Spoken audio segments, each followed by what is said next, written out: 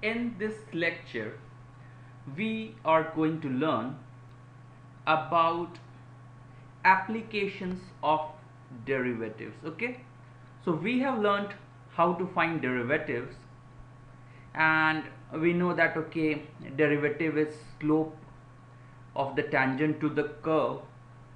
So but whatever we do, what's the use? Okay, what's the use of derivative that we find? Okay, that is the question. So what's the use? And so you should answer that okay, finding maxima and minima is one of the most important use of derivatives. Okay, finding maxima and minima. So now again the person will ask you, what is maxima and minima?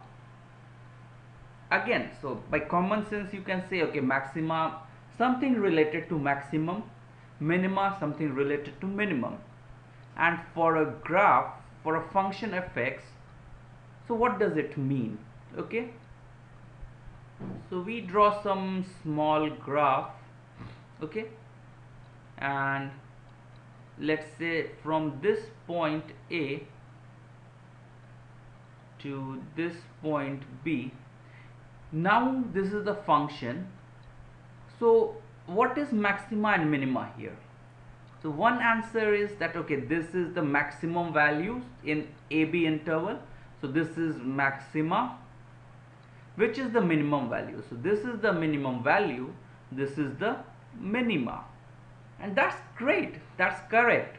Okay, so this is maxima and minima. So in a given interval, which could be whole of the number line, so you have to find the maxima and minima of the function. Okay, now this is for the interval A and B. This is max, this is min. Okay, but what happens if I have some point C? Okay, and I ask you that okay, in A to C, this interval, what is the maxima and minima? So now this is out of this interval, this max. Now the max becomes this. Okay, so this is max dash, and min remains in this interval. So this is the maximum in interval AC, and min is here. Okay, so that's we see that okay, what is the definition of maxima and minima. So how does derivative help here? Okay, that's the next question. So how does derivative help us in finding the maxima and minima? Does it at all? So if I ask you that okay, draw the, what is derivative? So it's the slope of the tangent. So if I ask you that okay, draw the tangent to the curves at all the maxima points and minima points, so you will say that okay, I have read derivatives, I can draw a tangent to the curve. You draw a tangent, that's great. Okay, you draw a tangent here, that's also absolutely correct. You draw a tangent here, this is also fine. Now I ask you that okay, what's the relation, what's common between all these tangents? Is there any common property among these tangents? Yes, you are correct. So that is that all these lines, blue lines, the tangent lines, so all the tangents at these points are parallel to x-axis, isn't it? So that is a very valid observation. So all these points, at all these points, even at maximum value points and at minimum value points, the tangent is parallel to the x-axis. So what does it mean about f dash x at these points? So f dash x is 0, isn't it? Because it's parallel to x-axis. So that's great. Now the thing is, but you can say that okay, that is great that you showed us that f dash x is 0 for all the maxima and minima points, but still there are few very valid questions, okay? And what are they? First thing, if f dash x is 0 at some point, let's say c, so f dash c is 0, so I don't know if it is the maxima and minima. So this is the first question, okay? If f dash c is equal to 0, is it maxima or minima? Okay, this is one very valid question. F dash c is 0, c is 0 for minima also and maxima. So I cannot differentiate. Is there a way out? And again, the maxima, even f dash c is equal to 0 at this point and this point, and for different intervals this max are different.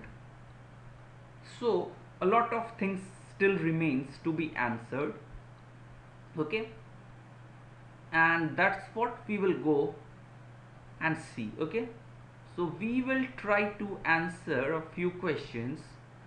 What is the relation between derivative and fx, maxima and minima, isn't it? So this is one thing we need to find out, okay? So how will you do it? Let's try to see it for a very small graph, okay? So here this value at this point f dash c is 0, isn't it? So at this c, so f dash c is 0. Now is it maxima or minima? How to find out? So one thing if you see is, let's try to draw some more tangential points at closer points. So this is one tangent, okay? So and one more closer tangent is this one, and so we see that, okay, the tangent was initially some positive value at this point, so it is this theta, it goes here, so theta dash, so this value was higher, this is going to be smaller, and as we go very nearer to the point, we see that the theta is decreasing. So theta dash dash, when it comes, so theta is greater than theta dash is greater than theta dash dash, okay?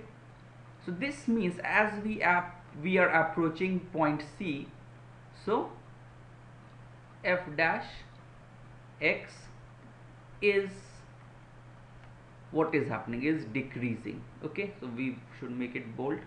So it is decreasing, isn't it?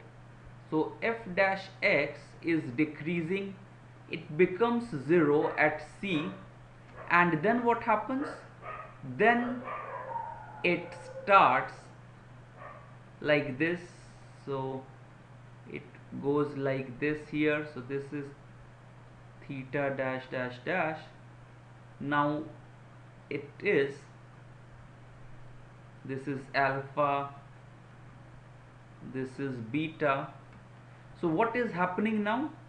So again, now for these, the value of theta is greater than 90 degrees, so they are all negative, which means f dash x is now, what is it happening?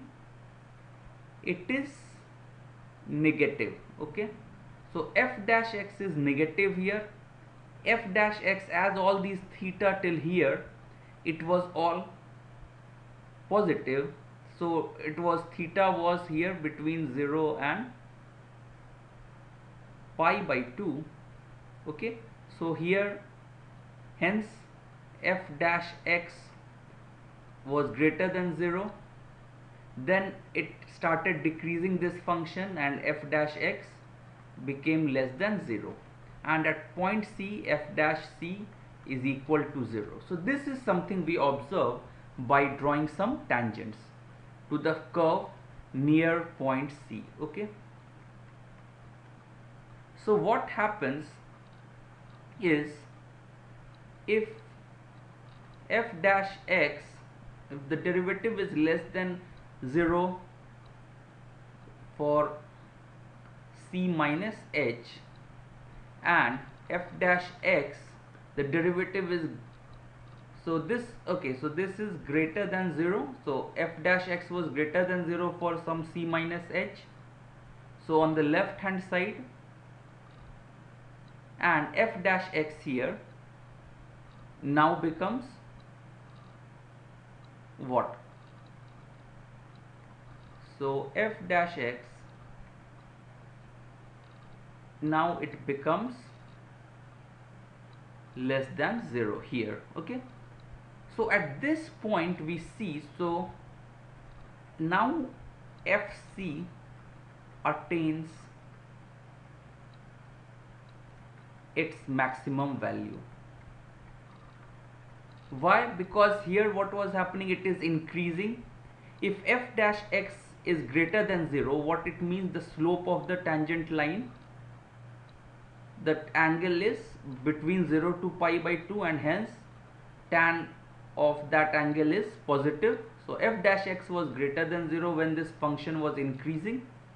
Now when this function started decreasing, so the slope of the tangents, now because the angles were greater than pi by 2, so the slopes were now less than 0, which means f dash x was less than 0 on the right, that is for point C plus h in the nearby vicinity.